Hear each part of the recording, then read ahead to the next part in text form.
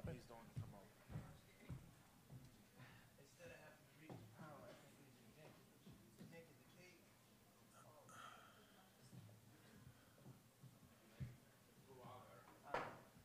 You good? It looked like. I don't know.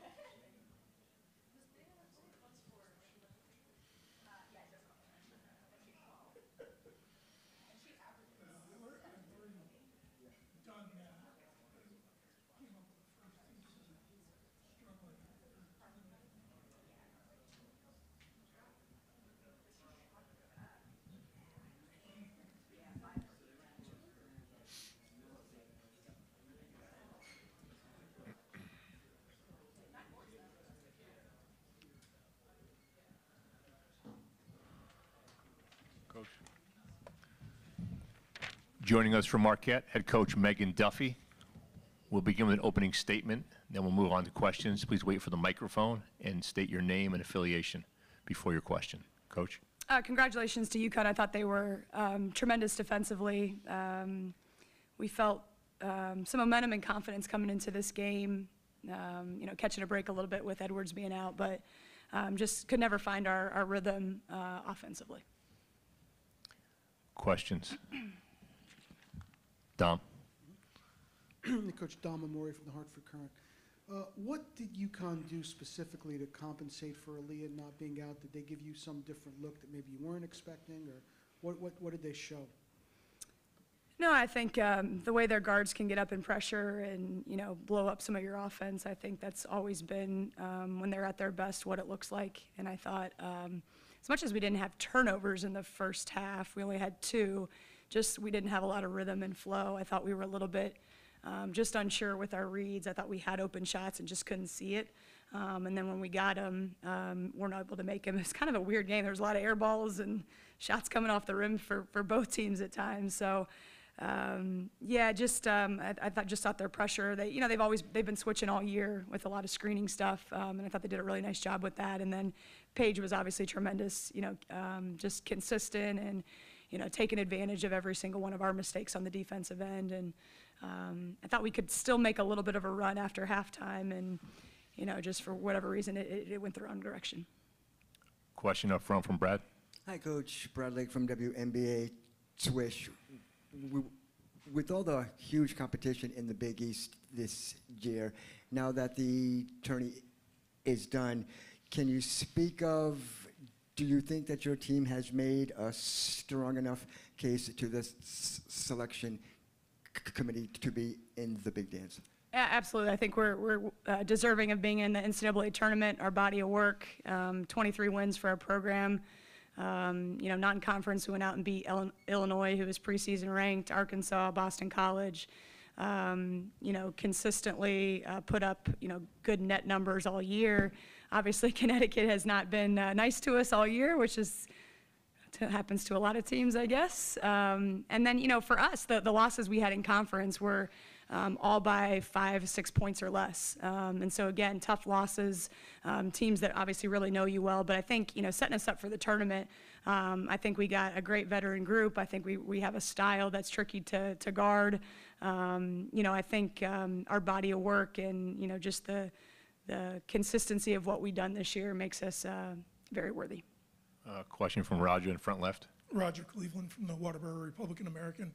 Coach, what exactly is it that makes Paige so difficult? I mean, she just seemed to weave through so many players and get up the shots that she wanted.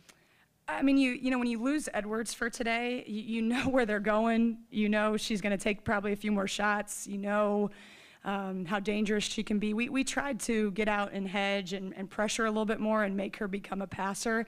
What I thought she was really good at is getting downhill before we even got to the ball screen at times. I know coaches always preaching to them about their movement, and I thought she just was completely under control the entire game. That's how she's always been. That's why she's so good. I know I'm biased. I think she's, if not one of the best players, top 2 in the country, just because of how she impacts a game and makes other people better. She's so fluid. Like yesterday we played Olsen, and the way she changes paces and dribbles all the time, is a little bit different because they're still big time scorers, but she does it with less dribbles, and the way she can pass the ball in her supporting cast. So it's just phenomenal to see. I mean, not being on the other side of it, obviously, today, but the way she just orchestrates their offense and timely plays. You can watch her in the middle of the game give confidence to her teammates just by being poised and versatile. So she's tremendous, and then her rebounding. And you think about this, she's playing huge minutes. She doesn't get much of a break, so it's even more respectable what she's doing with that. Question in the back right corner. Hey, Coach. Azar Johnson from NBA Online. I have a quick question. Considering the loss today, and I'm pretty sure postseason play is in your future, right around the corner, are you concerned about the players? Sometimes when you get a loss like this, it might it might take a win out of your team, but then sometimes you might go back and look at it and say this is more of a motivation for us to get better coming in the postseason play right around the corner. Yeah, I think this game is such a, I mean, every year we're in this, 4-5 and playing. I mean, every year I've been in the league, but it's the first year when Connecticut wasn't in the league, we play them 3 times. It's really difficult. We've clipped them off one time, and the other ones have been really difficult. So, it's just different than some of the other teams in our league. So we'll be ready to go. I think the great thing, we have spring break here coming up, so we'll give the girls a few days off and mentally, physically take a little bit of a break. And then this is the fun time where, like, you just get practice with no opponent. It's like a coach's dream. So just getting them better, getting them hungry, like work on some of the things that obviously didn't go well today. And it's, I mean, hopefully the players will feel the same way, but it's awesome for a coach when you get a little bit more time just to be with them and extra time with the Jordan King and some of your vets. So I'm confident we'll be okay. Question from Doug, second row on the left. Oh, sorry. Oh, they threw a curveball at me. Emily, go ahead. Emily Adams from the Hartford Courant. Just how did you guys prepare for a player like Brady that you haven't seen a ton of on film or in games this year? And how did you feel like she and Liza kind of navigated that matchup? Yeah, I mean, I think they've been trying to get Brady ready to go for more minutes. And, I think with their system, though, she just played her role. She kept the ball moving. She got into their little flip handoff. She ball screened. I thought her defense was really good, just big and physical, behind Liza. And, that's why they're, the best program in college basketball history, because those kids are ready to step up, and they fought so much adversity this year. Even what Gino's done, with all the injuries earlier in the season to kind of transform with those young kids. And I know I try and take a little bit of a lesson anytime, to learn how do you get your kids to step up differently. And I thought she was great. She didn't have to do too much, just be solid, and sometimes that's good enough with the other players around you. Now we'll go to Doug. Hey, Coach, Doug Feinberg, the AP. You've been around the game for a while as a player and as a coach. Can you remember a time that there's the excitement there is right now, it seems, for women's basketball across the board? I mean, the great players, the great teams, just it seems there's a different feel this year than there's been probably that I can remember. Yeah, I mean, the old saying, if you invest in it, people will come, whether that's monetarily, whether it's getting people in the stands. I just think the star power is at its best. I just can't believe, even in our gym too, back in Milwaukee, just the little kids who are coming out, boys and girls who are just obsessed with our players and just want their autographs. And so small moments like that, and even like whether it's Paige and people traveling hundreds of miles, or Caitlin Clark, like to see them or maybe get a picture, it's phenomenal. And somehow, hopefully when, Caitlin and Paige move on to the WNBA, we'll have the next wave of stars coming in, and we don't stop the momentum. Because just even, on the micro level where we are out in the Midwest, it's getting there, right? And it's, they love Jordan King, they love Liza Carlin, Kenzie Hare, like you can't believe it. So I'm so happy to be a part of it. And so even like when you have a day like today where you're just like, golly, you just, you're not happy, just to see again the UConn fans come out and support their program. And if we can keep it contagious, keep pumping the money into it, keep celebrating those women who have deserved it for decades, I think we're in a really good place. Question up top in the back. Hi, Kristen Parisi, the Marquette Wire. Hi, Coach. So out of the 2 games in this entire weekend, what will you take in going into postseason? Just like in general, what do you take from this weekend, the good, the bad, just everything? The highest of highs and the lowest of lows. I was just thrilled about our win yesterday, and Nova had our number a little bit, but just the way we figured out how to win, and defensively we were really good, and then we were confident coming in today, and sometimes the game of basketball doesn't turn out the way you wanted, and like I answered before, like we'll reset ourselves, get some rest. I love my team. There's some interesting stats on here. We'll probably rip up the stat sheet, not worry about it.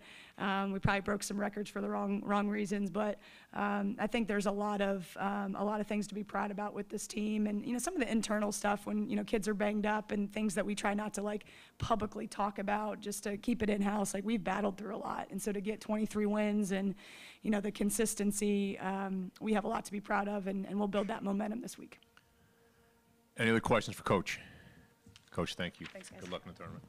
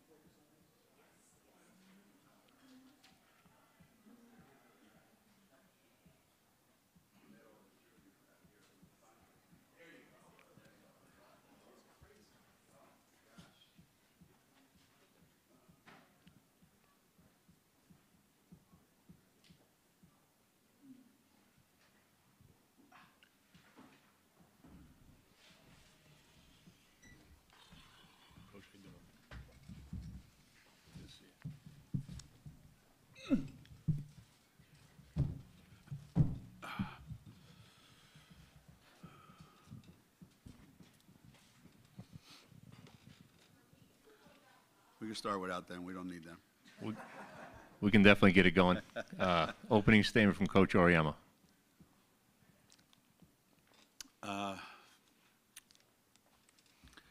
know, sometimes you sometimes you put together an idea. You know, you put together a plan with your team, and you think that if we can execute some of this plan, we'll be in pretty good shape. We'll give ourselves a chance to win. And every once in a while, you know, it kind of comes out exactly how you imagined it could come out. You know, we knew that defensively we needed to play really, really well, and it was even better than I imagined. And obviously, you know, when a score is like that, you need help from the other team, and I think they missed a lot of shots that they normally make, which that's what happens sometimes, you know. But the way we carried each other was probably the most impressive thing for me, is that we relied on each other so much. Obviously, Paige, you know, did Paige things, but everybody today was really a team triumph. It really, really was. It was pretty special to be a part of that. I wish this was tomorrow. I wish today was Monday. Unfortunately, it's not. Let's start with questions for Paige or Ice. Wait for the microphone. Please state your name and affiliation. Roger, go ahead. Roger Cleveland from the Waterboro Republican American. Paige, first of all, was it your decision to jump and you turned to the team and flexed? I mean, what was going on there? It was sort of a discussion. It wasn't long. I was going to win that discussion, but once we found out Leah wasn't playing, it was either me or Ice, and I was like, yeah, I got it. But The kid she jumped against was one of her teammates, and she let her do it. Nah, Liza, she didn't let me do that. But anyway, yeah, I don't know if they had the most confidence in me, like the confidence I had in myself to win the jump ball. So I just let them know a little bit. I wanted to put Nesh in there and do our best Eddie Goodell, but they don't know who he is, so it would have fallen on deaf ears. Question from Pat in the front left. Pat Eaton-Robb with the Associated Press. Paige, with Aaliyah out, you obviously knew going into the game that you were going to need to do a little bit more. What was your mindset going into the game and getting your teammates' confidence up? My mindset really was, I was focused on rebounding. With Aaliyah out, that's a huge piece that we're missing. Aaliyah grabs every single rebound that comes off the rim. I mean, just leading the communication with our group. I thought me and Ice did a really good job of talking on the switches, on when to guard who in the post, try to keep her inside as much, try to keep me outside. But just communicating, leading by example, leading by passion, leading by the energy that I played with, and just leave it all on the floor. We know what we don't have, but we didn't want to focus on that. We wanted to focus who was on the floor, and we were confident in anybody that we put out there. So just rebounding and communicating was the focus. Question in the middle here from Maggie. Maggie Bononi, CT Insider. Ice, you knew that you'd be stepping in today and likely playing the whole game, which you did. How do you prepare for that mentally, knowing that there is no one else to come in for you? I mean, I feel like in practice, coaches, teammates, we do a great job of trying to simulate that, going as hard as we can. He talks about the more you run the floor, the better you'll get at that. So just that week leading up, I tried to push myself as much. And obviously we didn't expect to not have Aaliyah, but I feel like just preparing definitely paid off. And I felt good out there, so yeah. Front row, Brad. Hi, Paige. Bradley, WNBA Swish. Your team had a lot of success in the paint this afternoon. Did you see Marquette do anything differently on defense, or did you have to adjust any offense for you to really get under the rim today? It was a focus before the game. We're an undersized starting lineup, which has sort of weaknesses on the defensive end, but it makes them, if they go big, one of their bigs has to guard one of our guards. So it was a huge emphasis to get in the paint, create, try to attack mismatches, whoever had the big guy on them, and then create from there. So a huge emphasis going into the game was getting into the paint and creating from there. Question up front from Dom. Dom Amori, Hartford Current. Paige, the way you guys came out, very aggressive, very disruptive, even though you couldn't afford to get in foul trouble. It seems like you put them back on their heels right away, and that they never really recovered from that. Is that what you guys were trying to do, knowing your position, to try to get that kind of jump them a little bit? Yeah, we wanted to start the game aggressive, sort of set the tone of what the rest of the game looked like, but we talked about it in the huddle leading up to the game, in the locker room, of just how focused and locked in we were going to have to be, especially, like you said, defensively, not getting into foul trouble, but also wanting to disrupt their offense and what they do in their flow. So I thought just starting the game out like that, sort of setting the tone, I thought we did a great job of that, balancing being aggressive and being smart at the same time. Question in the middle from Emily. Emily Adams, Hartford Current. Ice, Marquette's coach just talked a little bit about your defense today. Just how much do you feel like you've grown in that aspect of your game, and how did you kind of navigate the matchup with Carlin today? I feel like that was, definitely an emphasis leading up to the game, with them having two post players, trying to, like we said, trying to navigate that. Lots of film, watching how to, read the duck in. Definitely struggled with that, and he gave me a hard time about that, so I made sure that I was locked in. Who's he? So I would say definitely an emphasis from the coaches, but done a great job of like watching that film and going over it a lot in practice, making sure that they don't get that position, because again, once they get it, it's over. So. Question in the back right corner. Hi, Kristen Parisi, Market Wire. This is for either of you. So at the beginning of the third quarter yesterday, Providence made a little bit of a run to kind of get back in the game, but today Marquette just really didn't have any response. So how did you kind of use the energy coming out of the second half and, just like really blow them out of the park, especially after you hit the buzzer beater at the end of the third quarter, Paige? Learning from yesterday, we wanted to come out and be aggressive the same way that we started the game. We wanted to start the half that way. And again, set the tone for what the rest of the half was going to look like. No game is won in the first 20 minutes, so we really emphasized that in the locker room, that we needed to finish the last 20 minutes and play and leave it all on the court and start that third quarter strong. Maggie? Again, for Ice, this is only your first postseason, still your second postseason game. What was the best advice either Aaliyah or one of the upperclassmen gave you about what it takes to play in this time of the year? Just being locked in, everything matters at this point, and I would say not wanting to have this be, our last game, go home, and I felt like that really stuck with me. So whatever I was feeling, like mentally, if I was frustrated or whatever, there was no time for feelings or anything like that, and just making sure that I needed to do whatever I needed to do to make sure, our team was locked in and we won, and I feel like we did that. Teammates did a good job of keeping us all focus on the same goal, and so just knowing that we have one goal in common, I feel like really helped us just lock in, and whatever mistakes happened, and we just moved on and focused on what the task was. Got time for two more right up front. We'll go Pat and then Roger. Paige, you held them to no points in the fourth quarter, 12 baskets on 54 shots. Can you just talk about the defensive effort in this game and the intensity, and what did you think you guys did better in this game than you have all season? I think the biggest thing was the communication, the way we talked, the way we prepared in our shoot around. Marquette's a really disciplined team in the offense that they run, so for us it was try to disrupt what they're comfortable with and try to get in passing lanes, deny their shooters. Me and Ice holding the paint down. Holding the paint down. But, I think the communication was the biggest piece. We knew we didn't have Aaliyah in the paint to get the rebounds to protect us. So we definitely had to lock in extra, communicate extra, and just pay attention to the scout and their tendencies.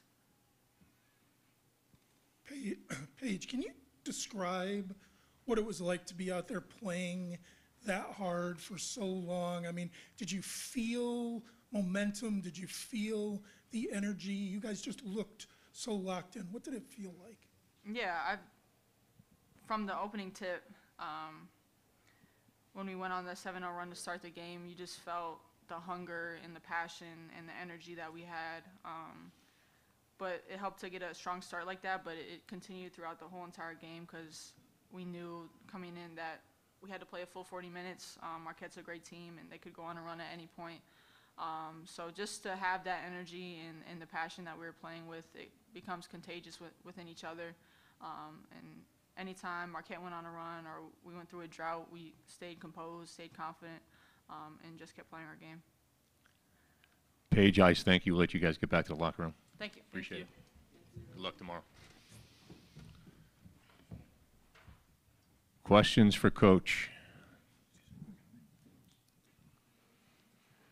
Vicky, go ahead. Gino, Paige talks about leaving it all on the court. Can you just speak to how, like, I mean, she does that, you know, you said it, like, how competitive she is, but just she was, like, crawling on the floor for rebounds and hitting that shot at the end of the third quarter, just how much she did today. It's it's remarkable, I think, the way players like Paige can summon up exactly what's needed in any given moment, any given game, and to then be able to execute it. And she's one of those unique superstars that wants to be that at both ends of the floor. You know, not everyone values those same things. She gets a lot of enjoyment out of, you know, the rebounding that she can do, you know, the block shots, the steals, stealing the inbounds pass, you know, on out of bounds play. She just has a great sense of the game and what's happening next, and I think that's probably why she's never surprised, because I think she always knows what's happening next, and obviously, you know, our players feed off of that, and they feed off of her. You don't come across players like that very often. You know, we've been fortunate here at Connecticut, but she's different. That's it. She's different, and that's evident every time you see her play. And the bigger the game, the more different she becomes. It's hard to explain sometimes. Question up front from Brad. Hi, Gino. Brad from WNBA Swish. You mentioned in your opening statement about it being a team triumph. Can you speak of how and why everyone just communicates so well together on the floor that they seem to always be in the right place at the right time? It's been a real struggle trying to incorporate our veterans with our young players. They're on two different wavelengths a lot of times. Now you got three of them out there. So they had the majority today. You know, there was three of them. And even if they got it wrong, they were all wrong. So in a sense, they were right. The communication was really good today. You know, we talked about when we left shoot-around this morning, and we said, there's always guys on the floor that know exactly what's going on. The danger is when they don't say anything. So there's always people on the floor that will never know what's going on. But today the emphasis was the players that actually know what's going on need to talk. And I mean talk nonstop the entire game. And you other guys that don't know anything, you need to listen and just do what they tell you. And today was about as good an example of that as you can imagine. Question in the back from Joe. Gino, Joe Zone, Channel 3 in the back. When you drew it up pregame for your team and for Ice, was this about as close as what you expected to get from her today? Yeah, yeah.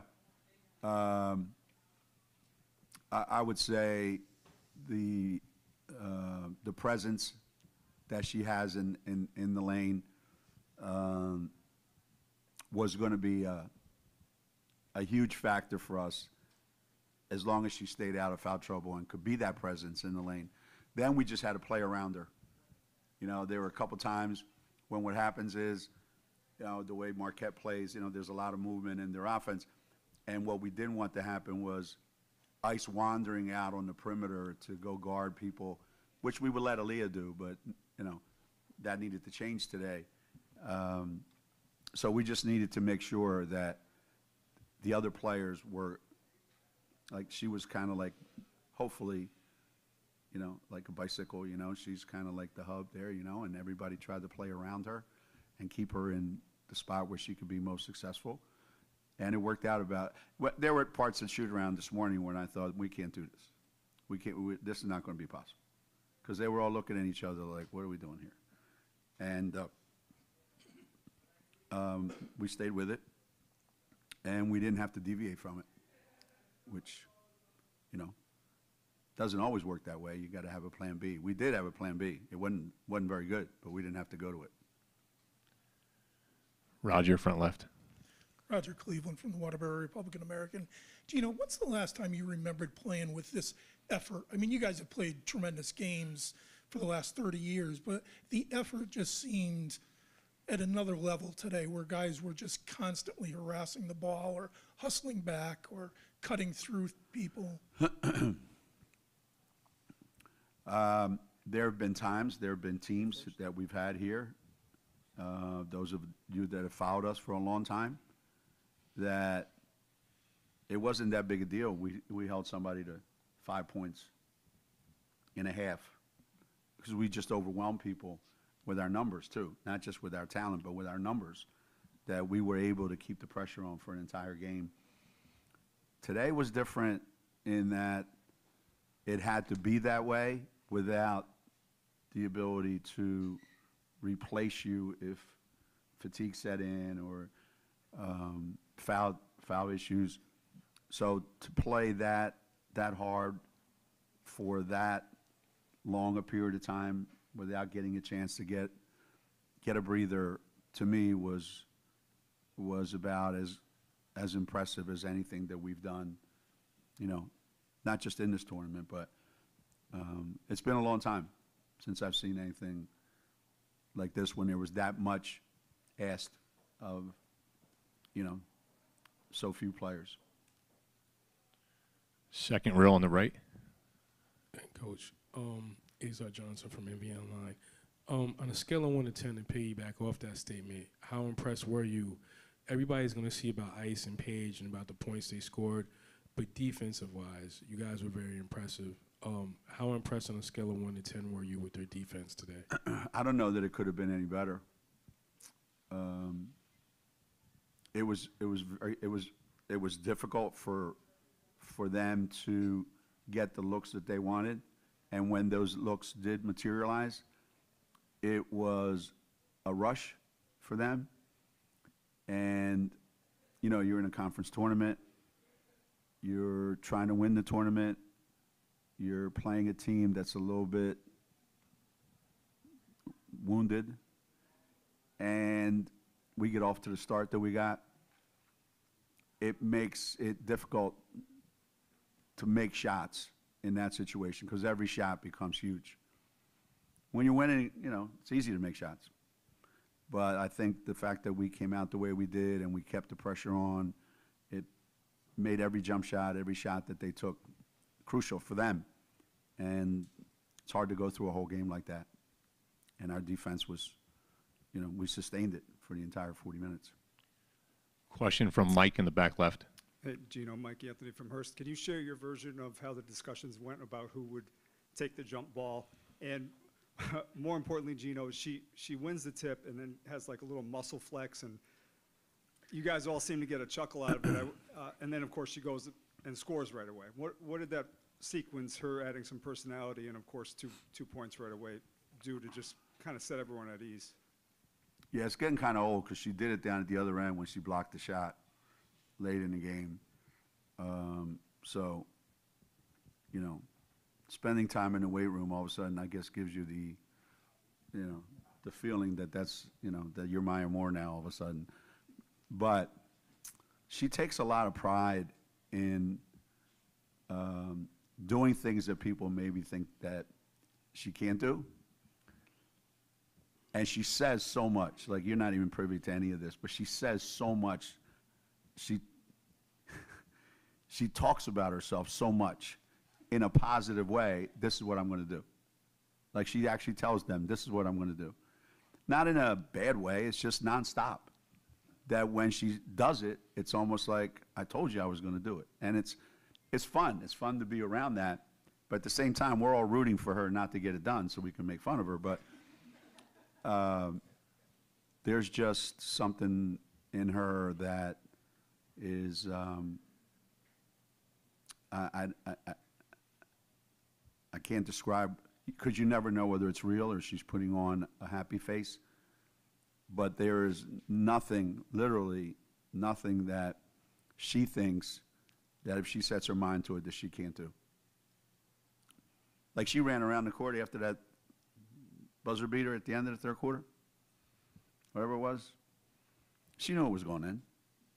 And, you know, that's how she is. She knew it was going in, but then she likes to celebrate like I told you so. That's, you don't find kids like that anymore. First, they don't have the guts to say it before they're going to do it. And then if they do, you know, which it's hard to do, but she's, yeah, she's different. She's different. And every kid on the team, without her, they're not as good. Without her, they're not as good. And they're good, don't get me wrong, but without her, the pressure on them would be so immense that I'm not sure they'd be able to handle it. Tom, go ahead. Dom Amori, Hartford Current. Gino, I guess we're kind of dancing around the same topics here, but the way you guys started the game, kind of almost, as I mentioned, putting them back on their heels, it almost looked like this was the program that was trying to win something for the first time. Yeah. And they were the ones that Yeah. you know, maybe had won a lot of different, like you guys were playing like the underdogs. Yeah. How do you coach that? How do you bring that out? Is that all Paige? Is that response to the circumstances? How do you get that attitude from a program that's done with this, what you guys have done? Well, a couple things happened. One, we did not necessarily plan to play the first 5 minutes the way we ended up playing. The strategy was a little bit different. And then right before introductions, we said, how about if we just stick to the way we've been playing, don't change anything, and just be very, very disruptive as we can. Because the initial game plan was we can't be like that because we can't risk the foul problems. But when I said, I knew this is what they wanted. So when I said it, they're collectively, yes, that's how we want to play. So we went and just went with our regular routine. But the thing that was talked about a lot in the locker room, how often does a Connecticut team go into a game where you actually kind of are the underdog? That they go, how can you possibly win with 5 players and missing an All-American? I said, you know how fortunate you guys are? The Connecticut players are never in that situation.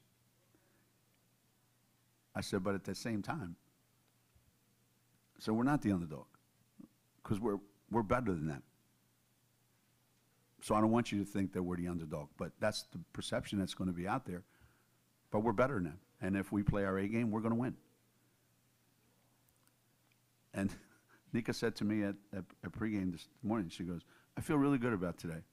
Like, I'm really confident. And I'm not faking either. She says, I really feel really good about it. And I think that was the kind of that permeated the entire team.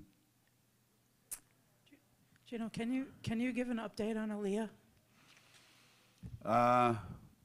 You know, the swelling and the being able to, you know, people think you just slap a mask on and you're good to go, but you have to be able to breathe. you know, and you have to, you know, not have headaches and no concussions, which was great. So now it's just a matter of when are you comfortable? Is it tomorrow? I don't know. I doubt it, but who knows? But I would say by 2 weeks from yesterday, we'll be good to go. We'll be right back to normal. Is it broken? Yes. Way broken. It's way broken. We have time for two more. We'll go to Doug on the left. Coach Doug Feinberg, the AP. Over the last 3 years, you've had a lot of one-name stars in Diana, Sue, Maya, Paige. It seems now there's so many spread across the country of Paige, Caitlin, Angel, Juju, keep on going. Yeah. Can you remember a time that their star power is what it is now spread out across the country, and potentially there's probably more on the women's side for the first time than there is on the men's side?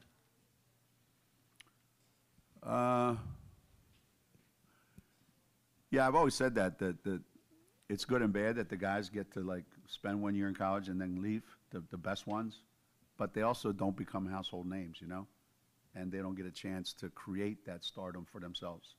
They're like here and they're gone, which, you know, most of those guys would trade a little bit of stardom for the money that they're going to make.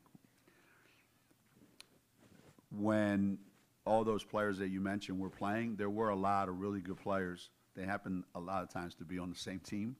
So now they are spread out more. There were a lot of really good players back then that became WNBA greats, became Hall of Famers, Olympians from across the country. There's just never been this much attention paid to women's basketball. So now it's really, really evident that there's stars out there in this game. Whereas before, I think, they were there, but nobody wanted to acknowledge it and appreciate it as much. And finally, to your point, they're just really good. And everybody's going around telling everybody how good they are. And they're all visible. It's not just UConn and Tennessee on TV, you know, and that's the one game that everybody in America watches. Those kids are on TV a lot. They're in the limelight a lot. And they know how to handle it because they're used to it now. It's going to get even better. Some of the kids coming out of high school are just unbelievably good. And they're not all going to the same schools, unfortunately, for me. Last question, Emily. Just a little bit off topic, but we've seen Jana warm up the last couple of days and all that. Just how is she progressing, and what are you guys kind of hoping to accomplish getting her out there? Yeah, you know, obviously there's a routine to that timetable, and our doctors and our athletic trainers, you know, they've got the menu every day. This is where, and then at this time, how many months? This is what we're going to do, little by little. Obviously, she's been dying to get out there and do some things. The more we see her out there, the more we see her running around, the more we see some of the things she does, the more we miss her, you know, because we realize what she could bring to our team.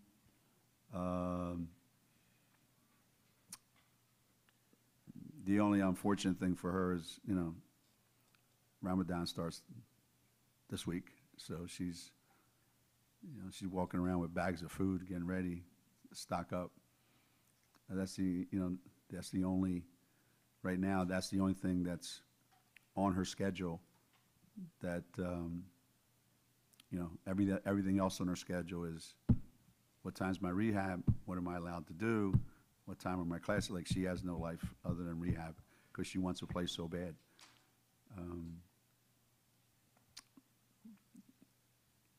I can't wait for people to see her play. She just has a real unique personality that I think people are going to really fall in love with.